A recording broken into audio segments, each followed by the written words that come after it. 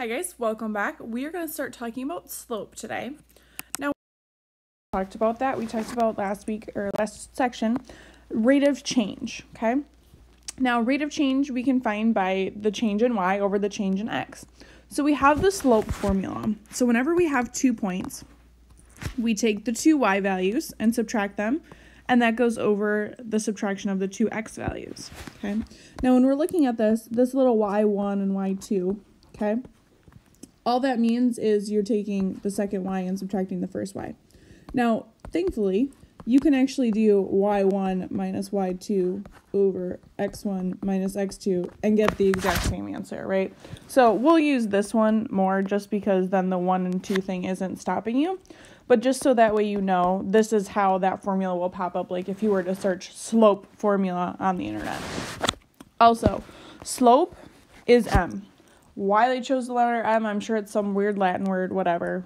I know it seems like it should be S, but they use M. So M is equal to slope. So make sure that you know that. That's going to pop up a lot in this chapter, okay, and the rest of your math career. So M is slope, okay? Remember that. All right, so if we have 2 points here, okay, I'm going to label these 2 points. So we have 4, -2, -1, 2. So this would be x1, because x always comes first, and y1, x2, y2. That just helps you keep your information organized. And again, remember our slope formula is m equals y1 minus y2 over x1 minus x2. So y1 is going to be -2, y2 is going to be 2. So all I did was pull these two down and make sure you're taking the proper sign. X1 is positive 4, I apologize, minus -1. Now notice I put that -1 in parentheses when I plugged it in because there is a minus here, which is here, and then the -1 is coming from there. So please, please, please make sure you're watching those signs. -2 minus 2 is -4. This becomes a big plus sign, so I get a positive 5. So my slope is -4/5. You will get a lot of fractions for slope, and that is okay. Fractions are not a bad thing. Okay. All right. Again, they gave us 2 points here. -2, 2. -2, -1. I apologize. And 2, 2. So I would have x1, y1, x2, y2. Now, it doesn't matter which one is which as long as the x1 and y1 go together and the x2 and the y2 go together. So I can't have like y2 here all of a sudden. Okay. So I would have y1 minus y2 over x1 minus x2. So you should have this formula memorized. So if you keep saying it every time you do your problem, that will help. So we'll have -1 minus 2 over -2 minus 2. So -1 minus 2 is going to be -3. -2 minus 2 would be -4. A negative over a negative becomes a positive. So my slope is 3/4. Okay, so we're just plugging and chugging away. If you are given a table, pick 2 of the points. Doesn't really matter what 2, so I could pick the second and fourth one. So this would be x1, y1, x2, y2. So again, my formula is y1 minus y2 over x1 minus x2. And again, if we keep writing that and saying it, it'll be memorized fairly quickly. So 1 minus 5 over 2 minus 2. Well, 1 minus 5 is -4. 2 minus 2 is 0. Anytime we're dividing by 0, that cannot happen. That is undefined. So if we remember, based on yesterday's lecture, if we're looking at that line, it would be a vertical line because it is a undefined slope. We don't like to go skiing down that slope. All right, let's continue here. So the graph shows how much water is in a reservoir at different times. Find the slope of the line, and then tell what the slope represents. Okay. So we have x1, y1, x2, y2. Again, labeling those can really help. So again, our formula is y1 minus y2 over x1 minus x2. Y's over x's because it's rise over run for slope. Remember, we talked about that yesterday.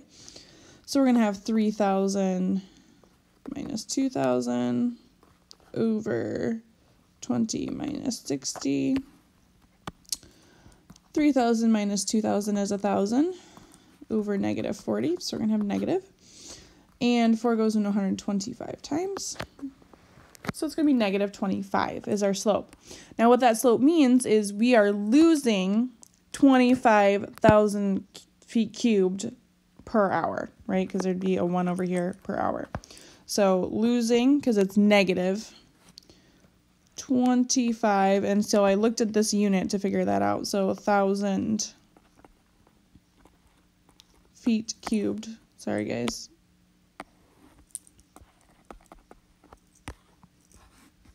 Per hour. Okay, so I got my two labels there, and that's how I could tell what that slope actually meant. Okay, so we found slope from a graph, slope from a table. Now we're going to find slope from an equation. When we want to find slope from an equation, we need to find 2 points. Okay? So in this case, I like to find the intercepts just because zeros are easy to solve, but you could have picked a 1 for x, right, or a 2 for x, whatever works for you. You just need 2 points in order to find the slope. So 3 times 0 plus 2y equals 6. So we have 2y equals 6. So y is going to equal 3. Okay, so that's one of my points. And then if I do 3x plus 2 times 0 equals 6, we'll divide by 3 because this just disappears. X equals 2. So again, I will have my 2 points here. So now I found my 2 points. Now I will find the slope. So we'll have x1, y1, x2, y2. So again, my formula is y1 minus y2 over x1 minus x2, which is going to go ahead and give me 3 minus 0 over 0 minus 2, which gives me 3 over negative 2, which is the same as negative 2/3. Whoops. Not the same as negative 2/3. I apologize. I just wanted to move my negative sign. This would be the same as negative 3/2. Apologize. Whew. All right. Go ahead. I want you to go ahead and try this next one. See what you get. So again, I'm going to make a table. You can choose any two values, but I like the zeros for x's and y's. So we have negative 4 times 0 plus 5y equals 20. This goes away. Divide by 5. Y equals 4. And then we're going to go ahead and plug in 0 for y. Again, this goes away, so I'm going to divide by negative 4. So x equals negative 5. Okay. I'm going to just go ahead and move this out of my way. So I can do my slope formula. So this is x1, y1, x2, y2. So my formula is y1 minus y2 over x1 minus x2. So I'm going to have 4 minus 0 over 0 minus negative 5. Make sure you're taking that sign. So that would be 4 over 5. Okay. Have a wonderful day, and we will talk to you later. Bye.